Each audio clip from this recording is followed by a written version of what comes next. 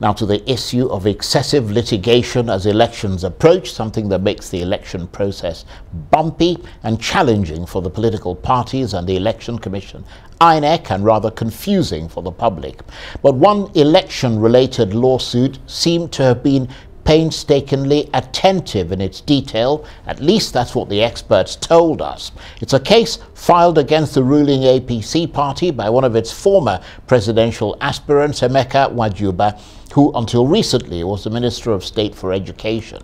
He was seeking to disqualify the APC's presidential candidate, Bola Tinubu, over vote buying, but the case has been dismissed by the courts. So what was the court's reasoning, and where did the plaintiffs get it wrong? Well, for more on this, I'm joined now in the studio by the lawyer, Arise Judiciary Editor and Deputy Director of News, Tobi Soniyi. Thank you very much indeed, Tobi. Yeah, thanks. So, one less case in the legal season in proximity to the 2023 ballot. Remind us of the bare bones of this case, which had to do with compliance, I think, with Section 90, subsection 3 of the Electoral Act. Yeah. Well, you say one case down. There are many cases down anyway. Only that this is one of the sensational cases. Well, with let's pay due diligence to the fact that I have not read the judgment. My comment will be based on what had been reported. But so far so good. I think if you remember the last time I was here, I kind of alluded to the view that that case may not go anywhere. Yes, I remember that. Yeah, but I said that the judge, in my own view, went too far by claiming that assuming the NGO does not have the legal capacity to sue, what we call a local standard. I believe that Emeka Nwajuba should have local standard. Yeah, and let's just explain that briefly. The case was brought by an NGO, and the second plaintiff was Emeka Nwajuba. Absolutely. Right. And what was, I mean, what has the court decided? What was the substance of its ruling? The substance is that the court said it does not have jurisdiction to entertain the case because the plaintiff do not have the locus, the capacity, the legal right to file the action. Right. And that was based on, what was the argument? Yeah, obviously it's one of the arguments that is very common in Nigeria. You know, I mean, I think the idea is to make sure that not every case makes it to court. You know, is to still allude to what the CJN, the Chief Justice of Nigeria, was saying, that we are too litigious. So somehow they too devise means to stop some of these cases, that if you don't have an interest in the case, for instance, if two tenants are fighting and you, that's just a passerby, say you want to sue on that case, you have no interest. Right. Though you can argue that if there is peace there, there will probably be peace at your end, but you have to have some kind of direct... Yeah, I see what you mean. Yeah. So the court is essentially arguing that the NGO does not have the capacity, the right motive or involvement in the case. It does not, you see what I mean? That it's not actually, it doesn't have the capacity, if you like, to bring a case like that. Absolutely. But because it's an NGO, and in other words, that it's a charity. Yeah. And what's it doing, bringing a case to do with politics? When a non-governmental organization is registered with Corporate Affairs Commission, there will be objective, what you want to do. Apparently, they just took the view that meddling in political affairs is not one of the objects of that objective for which this NGO was set up. Yeah. Right. I haven't seen the objective anyway. Right. But we'll rely on the court's reasoning. And the judge went as far as saying that the Corporate Affairs Commission should wind up the... Yes, I saw that. And I think, I don't know whether he gave the plaintiff the opportunity to address the court on that issue, because the court, if what we call suo motu, if a court or a judge raises an issue on his own, he needs to give the parties opportunity to address the court on the issue.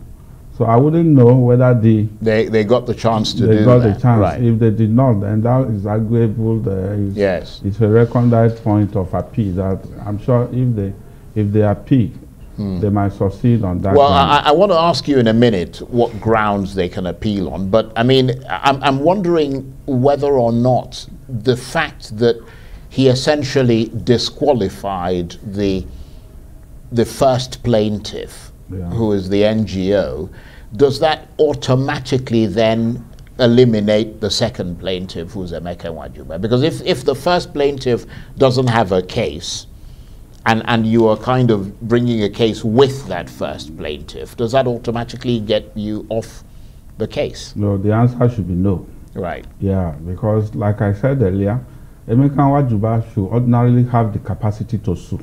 Right. Even if the NGO does not. So it will be interesting to get a copy of the judgment and see what the judge says about Nwajuba. But we're talking about grounds for appeal. Yeah. Is it likely that the plaintiffs will take things to a higher court, or is this judgment something of a body blow that might be difficult, if not impossible, to recover from? And I know you said you haven't read, the entire judgment, but from your experience of these matters, is it likely to be taken further? Absolutely. I believe that it will be taken further. One, because even the life of the NGO now is at stake. The judge has literally decreed the NGO out of existence, and the NGO has to struggle back to regain its own life. So even if it will not succeed on a case against Tinubu, maybe the NGO may succeed in in staying alive, basically. Absolutely.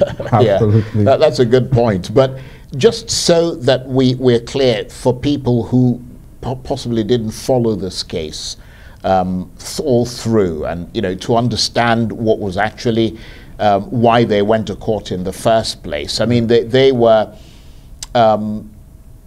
talking about compliance with Section 90, subsection 3 of the Electoral Act, which states that any contribution to a political party beyond 50 million naira must be verified. And the candidates who purchased nomination forms, the APC candidates, at a cost of 100 million naira, their argument, these plaintiffs, was that the source of that money was not verified. And it seemed for a moment there as if they had a credible case, didn't they? Yeah, but the problem is, once the court holds that you don't have the legal capacity to sue, it will not even go into the substantive issues. Yeah. Whether rightly or wrongly, Tinubu contributed 100 million and the source of his income was not verified or not, the judge won't go there. But I didn't mean that the NGO has the capacity to sue, then it will not proceed there. Yes, so, I see what you mean. Yeah, and it's unfortunate. So that issue remains untested. Maybe somebody that has the capacity to sue can still take that up and challenge it and see, because we need to know, like I raised the issue earlier, whether the money you use to buy from is a contribution to a political party. Yes. That question needs to be resolved. To be determined, because if it is determined, then maybe political party will learn to charge lesser fees and allow more people to participate in the democratic process. Absolutely. Because without 100 million, they literally shut out a lot of people who might want to aspire to be president on their platform. That's a good point. Yeah. But I understand that there are a number of other cases that are still pending against Bola Ahmed Tinubu, where they're trying to get him disqualified. So he's not entirely out of the woods yet, is he? Sure. Even if he wins, the opposition will still raise the same issue. So the case, the issue remains a live issue. He's not out of the wood. Yeah, whatever happens, other cases will continue. But you talked about, when we started this discussion, about the issue of excessive litigation as elections approach. I mean, give us a sense of what the climate is like in that regard. Well, to begin with, because the political parties never do things rightly, they outsource their problem to the court. And basically, if, for instance, 4 of us contest for a post, one win, and it's very transparent, there is likelihood that nobody will go to court to challenge it. But because the politicians are not able to abide by their own rules, abide by their own constitution, then the Electoral Act and the Constitution of Nigeria, they keep on bombarding with, the court. And therefore, basically, in all the 35 states, I'm not sure there is a state where there are no cases. It's that bad. And on different levels. Yeah, if it's not in PDP, it could be APC, it could be APGA, it could be Labour. Somebody somewhere is in court for one issue, and then you probably need to sympathize with the judges. They have their hands full. Yeah, no, absolutely. But I mean, I suppose it's an unfair question to ask you if you see merit in this, because there's so many of them. But people just go to court in oftentimes in the vain hope that, you know, there'd be some kind of divine intervention, and suddenly, even if there is no substance to their argument. Well, to be fair to them, some of them have succeeded. Right. Some primaries have been nullified, another primary had been ordered, some have been upheld. So some, it's not a blanket thing. It's not, yeah. Some people were lucky, they have very good cases, cases, and judgment were delivered in their favor. But majority of the cases may end up being frivolous.